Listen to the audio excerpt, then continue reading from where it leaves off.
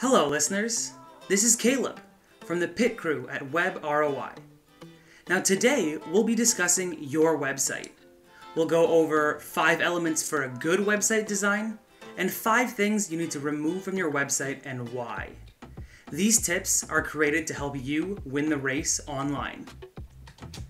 The first question to ask is, if you're a business owner, do you have a website? If you do you have a good one? And if you don't, it may be time to start thinking about getting one. They say the world is now in our hands, and information is right at our fingertips. The internet is fascinating. It continues to transform the way we connect with people, we share information, and live a quality life. A lot of people spend most of their time on the internet. This could be for buying a product, or using a service, or reading a blog, entertaining themselves, or for various other reasons. Considering the amount of time people spend on the internet, businesses too have for a long time been moving online. Having a website for business owners of any size and a presence on social media has become crucial. If you own or manage a business and do not have a website, you could be losing a lot of potential customers online. Knowing the importance of a website is key to growing your business. Now, a website for your business can provide a wide number of benefits, including things like 24/7 online presence. So even during non-business hours, customers can access your website, find out about your services, and even get the information that they need, which is one of the key elements in the importance of a website for your business. Another one is 24/7 customer support. Providing customer support is a tough job for any business.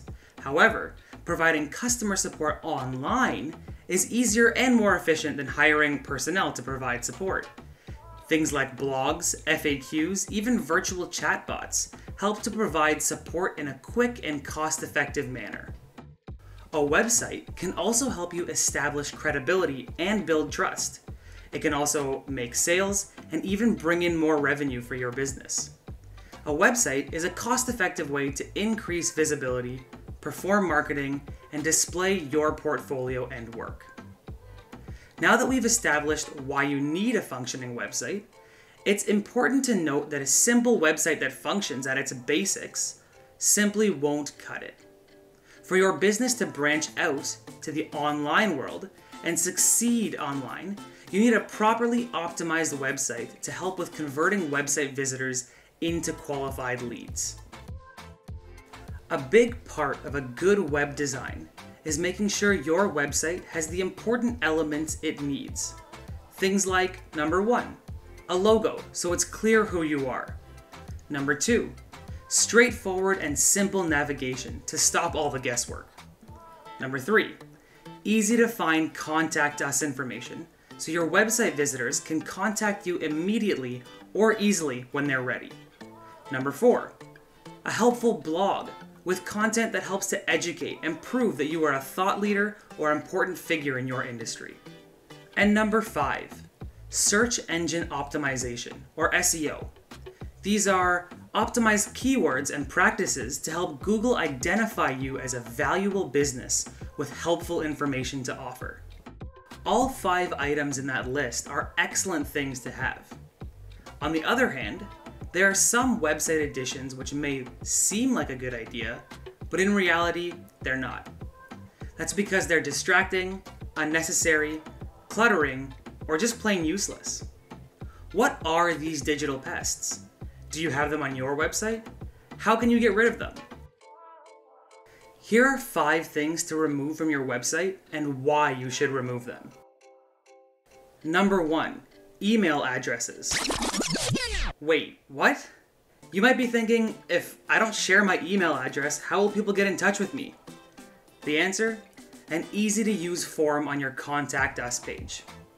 You know those emails you get begging you to send $4,000 to a Nigerian prince so he can send $4 million back to you? That's a spam robot at work. That evil robot crawled the web, found your email address, decided you needed to know about this brilliant get-rich-quick scheme.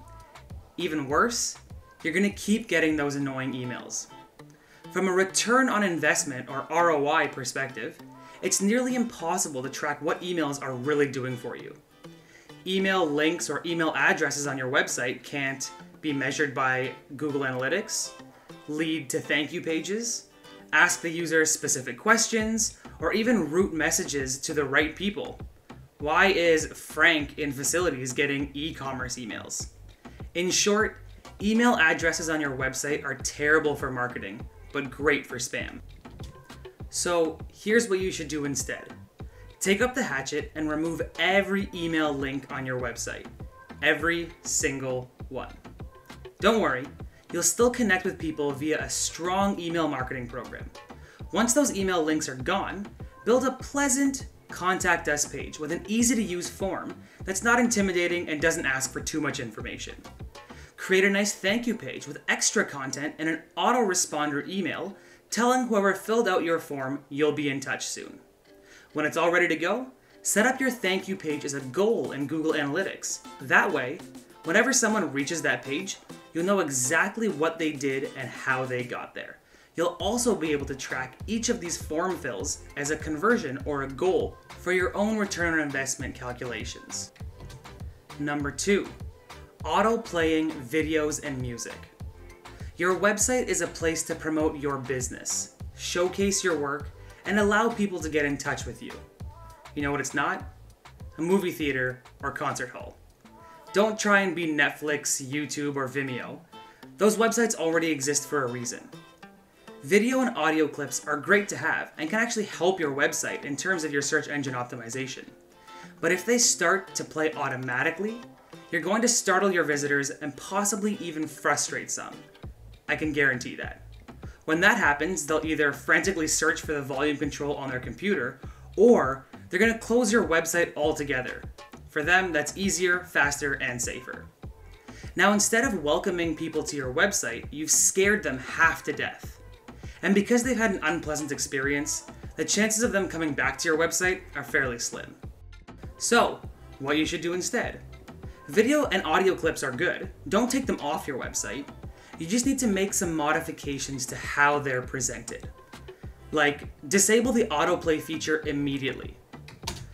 Do not pass go, do not collect $200, do this now, like as soon as humanly possible. Also, use subtitles so people can follow along with the video without bothering other people around them or drawing unnecessary attention to themselves. This also helps with your accessibility efforts. Did we mention you should shut off the autoplay feature ASAP? It sounds like overkill, but there's no better way to annoy and repulse visitors than with video or audio that blares the moment they hit your site. Number 3, stock photography. Many years ago, the Nielsen Norman Group, a leading authority in web design, conducted a study about pictures used on websites. Guess what the most hated, cliche, annoying, useless image a website can possibly feature is? Yeah, it's that stock image of a person working at a call center. They're sitting in front of their computer, smiling at the camera, wearing their over-the-ear headset. You know, that really cheesy one. Here's what people think when they see this image. Working in a call center isn't a happy, pleasurable experience. People aren't spending hours on hair and makeup at a call center, and call centers aren't that clean. In short, people just weren't buying it. People can smell an unreal or unrealistic stock photo a mile away. According to Marcel Digital, stock photos can negatively impact conversion rates when it comes to measuring your results. Another statistic, Marketing Experiments found that the web page with an image of a real employee received 35% more conversions than the same page with an obviously stock pic. A conversion here being somebody actually taking an action you want them to on your website. Now, stock pictures are not authentic, and nobody wants to do business with a website that isn't perceived as genuine. So what should you do instead? If you need to use stock images, invest in the top package you can.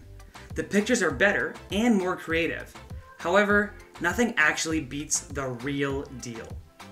Have a company picture day where everyone dresses up. It's much better to have a real image of Anne from customer service as opposed to a fake. Are you a contractor? Invest in a high quality camera and take before, during, and after pictures of your home improvement projects in action. Lastly, when in doubt, snap a selfie with your smartphone. It may be unpolished and not as professional looking, but it has more authenticity than you think it does. You do beautiful work. Show that. Modern smartphones actually take great photos and videos nowadays, and that can work in a pinch. We do recommend considering a professional videographer or photographer to get the perfect lighting and angles to display your work or space, but still, a photo of you or your own work is much better than a stock image any day. Number 4, useless 404 pages. So what the heck is a 404 page? Well, a 404 page is what you get when the web page you're looking for doesn't exist. Ideally, you shouldn't have any dead pages on your website. Every link should point to a live, active, and interesting page. But if you do have 404 pages, don't make them boring or empty. Basically, they're telling the user there's nothing to see and there's nowhere to go, except away from your website and probably to a competitor's site. 404 pages are a great way to showcase your company's personality and alleviate some frustration the user is experiencing. After all, they want to visit a page that's not there. Just because 404 pages are bad doesn't mean they should be boring. So what should you do instead? Number 1, test every link and page on your website. Number 2, make sure they all work and don't point to any dead, empty, or non-existent pages. Number 3, you can then create a super cool 404 page. Think something like a picture of an alien trying to work on an Earthling computer. Then number 4, write a funny apology message, something like, "Oh no, it looks like the aliens abducted this page. We've sent the Space Rangers after them." Number 5, give people clear options where to go next, such as back to your homepage, or encourage them to read some case studies, or visit your About Us page, or even your blog page is another resource. Whatever you do, just don't leave them hanging. A 404 page is like a dead end. In the real world, you'd turn your car around. In the online world, people can just smash through it by leaving your website. Don't give them that option. Finally, number 5, long, jargon-filled paragraphs. In his classic book on writing, Hey Whipple, Squeeze This, Luke Sullivan explains why the stop sign is the most effective communication piece ever written. He said, "A stop sign is relevant. It's simple and easy to understand. It says, stop. It doesn't say, please bring your vehicle to a speed not exceeding 0 miles per hour at this coordinate in space and time, as there is other vehicular traffic moving in a direction perpendicular to your own and may intersect with your vehicle's current trajectory." It says stop. The content on your website needs to be that short and simple. For example, if you're a niche retailer selling dog treats, do not say you offer canine delectables. Say you carry dog treats. It may sound eclectic, modern, or even more interesting, but Google doesn't buy that, unfortunately. Google looks for plain and simple text. People understand the simple content better too. People don't read long copy blocks, they skim looking for certain words. If your content is long and filled with complicated words, people will find your website uncomfortable and probably end up going somewhere else. So, what should you do instead? First, look at and read every word on your website. Are they presented in big, long chunks? Do they use jargon your prospective customers, and even Google, will understand? If they do, it's time to edit. Break up paragraphs into 2 to 3 lines at max. Use subheaders to introduce what each section of the page is about, and use bullet points to highlight important items. You'll also want to simplify your text. Remember, you're not writing it for you, but for people who want to buy from you. It's gotta appeal to them. When it comes to your products or services, your visitors only care about what benefits it can provide them. The copy on your page must answer that question as quickly as possible. So, now, with all of that said, is it time to clean up your website? No doubt, your website has some valuable information on it. However, it may have some pesky pieces which are preventing it from delivering the high-quality leads your business needs to grow. And the last thing you want to do is eliminate the good stuff and retain or even enhance the bad stuff. It's like that classic song by The Clash. Should I stay or should I go? Time to start thinking about that. Do you need help identifying what needs to be removed from your website? Maybe you're ready for a brand new website altogether. Contact the experts at WebROI and get ahead of your competition and win the race online. Visit our website at webroi.ca, that's webroi.ca, or give us a call at 1-877-7-WEB-ROI. That's 1-877-793-2764. Don't forget to subscribe to our podcast so you get notified every time a new episode drops. And we'll see you on the starting line.